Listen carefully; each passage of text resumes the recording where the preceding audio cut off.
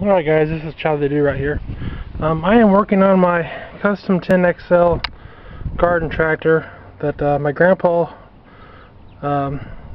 Moore has given to me shortly before he passed away, and I've got a ignition problem. I believe it stemmed from this right here. I kind of fixed it, but this is too thick here. But long story short, this wire here goes to your this here is like, it goes from this I guess this stator here has got this one coil that energizes your ignition on this engine. This is a Tecumseh 10 horsepower. I think it's commonly known as like an HH100 or an HH100. So long story short, I checked the resistance. I think the resistance to this wire here to a good ground on this stator should be something like 0.455 ohms or something like that. I'll try to leave some links to some references to this because I've got a lot of advice on how to repair this on different videos. Now this is just something I chose to do. You don't have to, but this coil here has one wire that goes to turn it off, and one wire here goes to your solid state ignition system.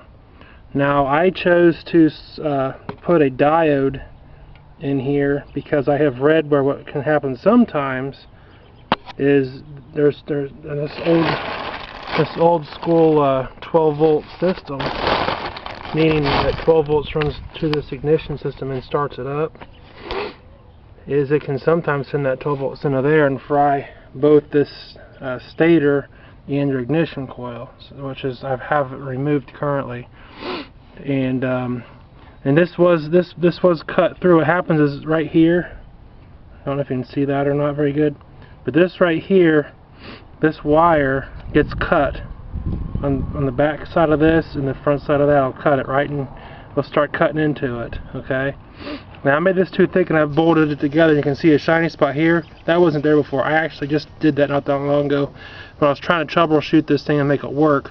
Basically I made the repair and it wouldn't start back up, so that means that my solid state ignition is bad. There's about 4 different choices from that point on where to go. I'll bring it back over here to where I've got like a million projects going on, and I'm kind of ashamed that I've got so many going on that I'm this far behind.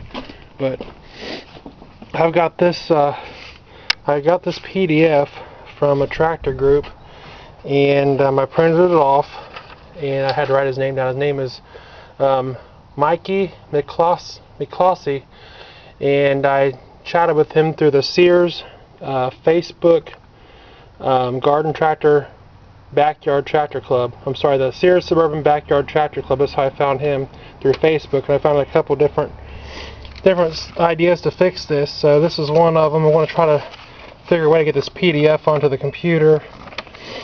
But basically, what this guy has suggested to do here, repairing a Tecumseh Solid State Ignition module, and what he has done, and I think his father too, is they have taken this solid state ignition module, they put it into some oil, some cooking oil,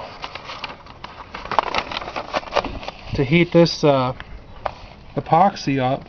I guess this epoxy is designed to come, it's like heat sensitive. When you get it warm, it sort of comes loose. So heat it up, and they used a frying pan or a skillet, and I guess what you're supposed to do is heat this up. Then you're supposed to desolder this chipboard,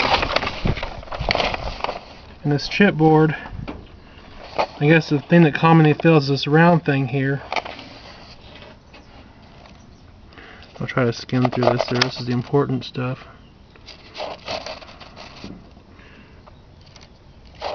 But the SCR is calling it. I think it stands for, I figured it out once, it was like a silicone something or other. Anyways, but there's different part numbers here associated with it.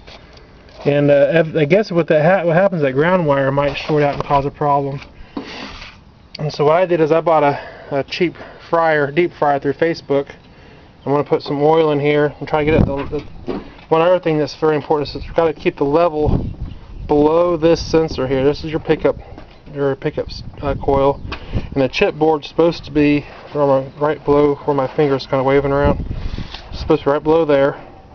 Now this has got a couple cracks that developed in it over time. It looks like my grandpa possibly maybe even tried to repair it. So I'm not sure 100%. But what I'm going to try to do is I'm going to try to heat this up, get this off there, and see if we can repair it. Because, like I said, I'll try to rattle them off real quick. There's about 4 options you can do. You can try this, which is a lot more time consuming, but also very cheaper. You can replace this whole ignition coil, which is like $200 used, and somebody has actually made one called Overnight Solutions. They actually made a replacement one of these. They basically took one of these and they basically made it all exposed. But basically what's inside of here is there's a pickup coil, I guess. Right here's the pickup coil. There's obviously a regular coil, a chipboard with some diodes, resistors, and things like that in there. And I think, according to what I've seen in some of the pictures, there might possibly be some sort of a capacitor in there. So, well, I'm going to get this thing going and see what happens. Charlie do right out. Oh wait, here's the Craftsman, the cover here. On top of that, there is a flywheel here, and this has got like an aluminum type of casing, or with magnets in it here. Now, I don't know if that's a 10 amp or 20 amp. I guess it's like a stator or something, but I've heard that it could be either one. So if anybody knows by looking if that's a 10 or 20 amp, I'd appreciate it. I really don't know just by looking. And here's your 2 pickups. And there's whenever I bolted it down where it actually was rubbing. So with that said, Charlie do right out.